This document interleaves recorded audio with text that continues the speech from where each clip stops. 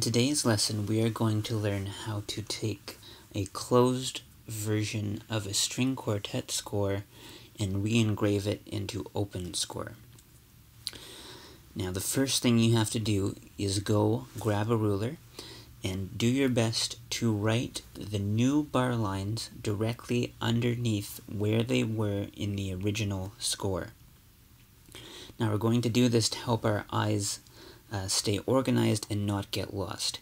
If you draw crooked bar lines, or they're disproportionate, or they're not equal, or they're completely different from what the original score looked like, there is a very high chance that the notes you write are going to be full of errors. So it's really important you try to make like a neat graph you'd be doing in school. So you write the bar lines directly underneath where they were in the original score, and you can see here at the end of the four staves I've also included a double bar line, just like was presented in the original string quartet score. Now after that, I'm going to write the clefs, the time signature, the key signature, and a sectional bracket. So remember, the first violin and the second violin are both written in treble clef. The cello is written in bass clef, and of course the viola is written in alto clef, one of the new C clefs we learned in the scales unit. Now this string quartet is in D major, so everybody gets a D major key signature, and everybody gets a time signature. Now the next thing you have to do is to write the note heads. Now I always write the note heads first. I put my ruler aside and I go ahead and I write the note heads, and then after that I will write in the stems and the beams. Now you have to make sure that you do your best to write the note heads again directly underneath where the original notes were in the original score. And this is easy to do if you've used a ruler and set up your bar lines correctly. So here are all my note heads, and I've even got an extra small note head in bar 3, 5 note heads away from the bar line to represent the grace note. Now here's where it gets a little tricky.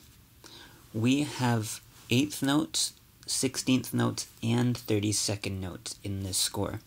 So what I do first is I write the outer stems and the beams, as you can see here, and I fill in the extra 16th lines and the 32nd lines and beams after.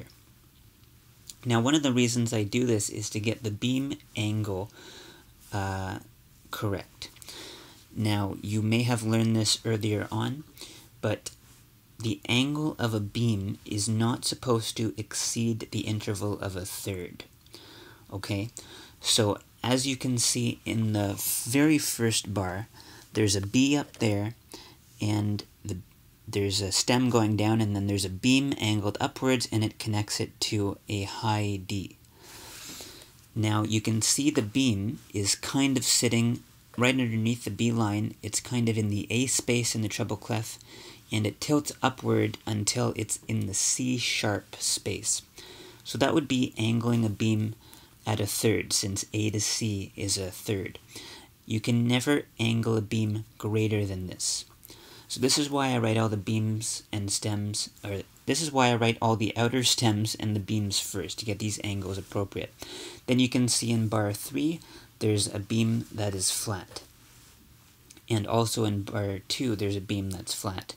You know a beam is flat if the inner notes are closer to the middle line than the 2 outer notes.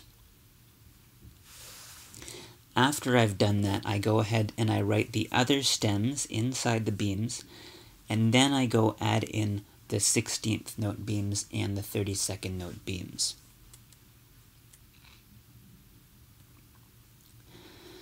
Now to save time, I've quickly written out the other parts since they all follow the same rules. I would have written the note heads first, and then the stems, and then the beams. And of course the stems have been readjusted so that they're in the correct direction. Remember, if the note head is on the B line or above, the stem goes down, and if a note head is below the B line, the middle line of the stave, then the stem goes upwards.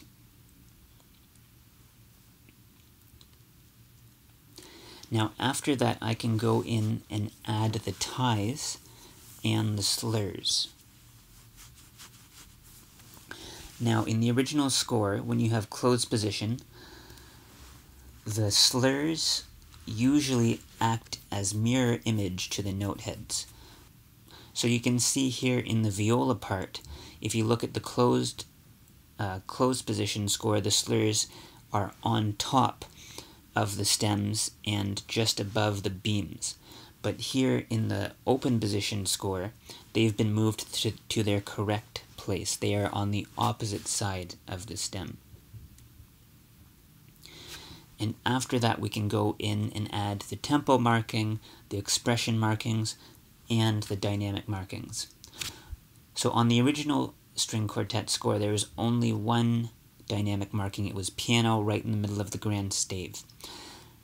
Now, in the open position score, every single string part requires a piano marking. So the first violin needs it, the second violin needs it, the viola needs it, and the cello needs it as well.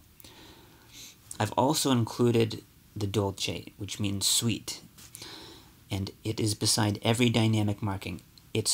Dolce would be called an expression marking, and every single instrument got its own expression marking.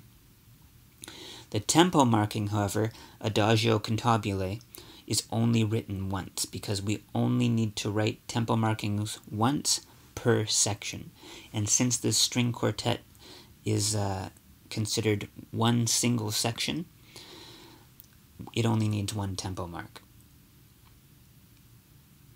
And there you have it. That's how to engrave string quartet score.